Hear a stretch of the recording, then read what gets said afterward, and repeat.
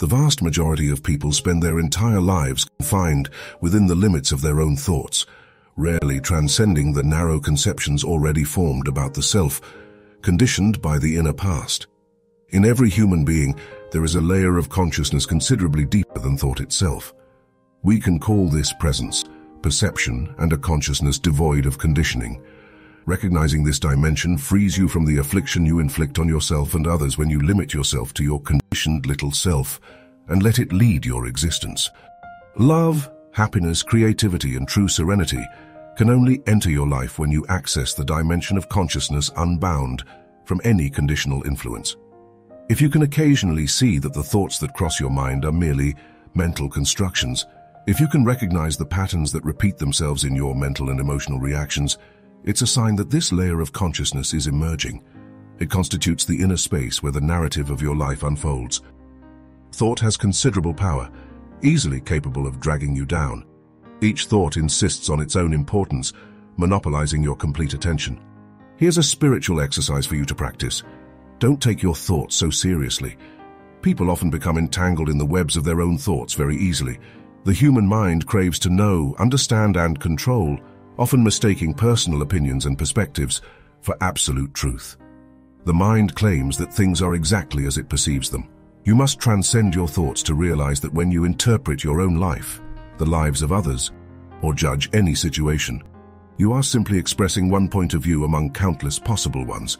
Your opinions and visions are mere fragments of thought, while reality transcends this limitation. Reality is an interconnected whole where nothing exists in isolation. Thought fragments reality into small parts, into limited concepts. The thinking mind is a powerful and useful tool, but it becomes restrictive when it completely dominates your existence, preventing you from realizing that the mind is only a reduced aspect of your consciousness. True wisdom doesn't originate from thinking, but from the simple act of giving full attention to something or someone. Attention is the essence of intelligence, consciousness itself. It dissolves the barriers created by thought, leading it to recognize that nothing exists in isolation. The only true intelligence is that which perceives the observed object in the unified field of perception. It is attention that overcomes division. Whenever you sink into incessant thoughts, you are blocking this process. You are not present where you are here and now. Religious, political, scientific doctrines, and any belief that makes thoughts seem capable of encapsulating reality or truth are prisons. They are collective concepts. The curious thing is that people tend to like their own prisons because they provide a sense of security and an illusion of knowledge. Few things have caused humanity as much suffering as inflexible doctrines. It is true that sooner or later all doctrines are debunked because reality reveals their falsity. However, unless the fundamental illusion of absolute truths is understood, a new doctrine soon emerges to replace the previous one. What is this fundamental illusion? It is identification with thought. Spiritual awakening is awakening from the torpor of thought. The domain of consciousness goes far beyond what thought can encompass. When you stop blindly believing your own thoughts, you transcend thought and clearly realize that you are not essentially who you think you are. The mind is always unsatisfied, incessantly yearning for more. When you fully identify with your mind, you often feel bored. Boredom reveals that your mind craves additional stimulation, something more to contemplate. However, feeding this craving doesn't really satisfy your bored mind. Sometimes you try to satisfy this mental void by reading, making phone calls, watching TV, surfing the internet, or shopping, and it's common to transfer this feeling of lack and desire for more to the body, seeking temporary satisfaction through food. The alternative is to accept boredom and restlessness by observing what it's like to experience boredom and anxiety. As you become aware of these sensations, a space and tranquility arises around you.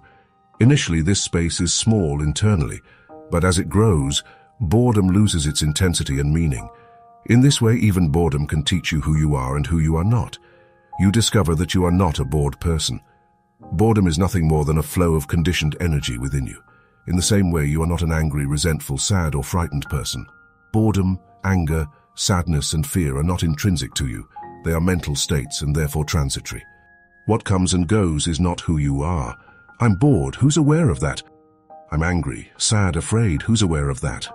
You are the one who is aware of it. You are not your feelings. Any form of judgment reveals that you are identified with the thinking mind. You are not seeing the other human being, but your concept of that individual. If you want to get rid of the anxiety and existential crisis that follow us from day to day, I've left a link in the first comment to help you get rid of them. Take a look. Reducing someone to a label is already a form of violence. Thought that is not rooted in conscience only serves the interests of the thinker and loses its purpose. Intelligence devoid of wisdom becomes dangerous and destructive. The majority of humanity is in this state. The dominance of thought in science and technology, although inherently neutral, has become detrimental because thought is often not rooted in consciousness. The next step in human evolution is to transcend thought. Today, this is our most urgent task. This doesn't mean that we shouldn't think anymore, but only that we shouldn't identify with thought or allow it to control us. There is a vital energy that permeates your entire being, every cell in your body, regardless of your thoughts. In this state of consciousness, when the mind is needed for practical tasks, it is present, and the mind works excellently when it is directed by the higher intelligence that is you. What you may not have realized yet is that this is the most important thing that can happen to you. It's the beginning of the transition from thinking to full presence, alertness, and attention. Get comfortable with not knowing, because it will take you beyond the mind, which is always eager to find answers and interpret. The mind seeks conclusions, but not knowing is the path that will take you beyond the mind. A deeper knowledge, devoid of any concept, will emerge from this state. When mastery manifests itself fully in art, sports, dance, teaching, counseling, it means that the thinking mind is no longer in control, or at the very least, is in the background. In these moments, a force and intelligence greater than yourself is present, and at the same time is part of you. There are no more deliberate decisions. The right actions happen spontaneously, and you are not their agent. True mastery of life is the opposite of control. You align yourself with the greater consciousness, which acts, speaks, and accomplishes what is necessary. Facing a dangerous situation can temporarily interrupt the flow of thought, and thus provide an insight into what it is like to be present, alert, and attentive. Truth transcends far beyond the mind's capacity to comprehend.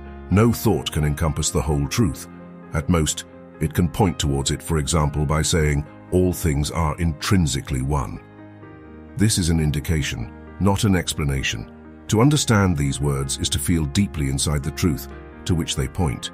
This shows that we don't always identify at first some bad behavior or problems that we create in our lives without even realizing it.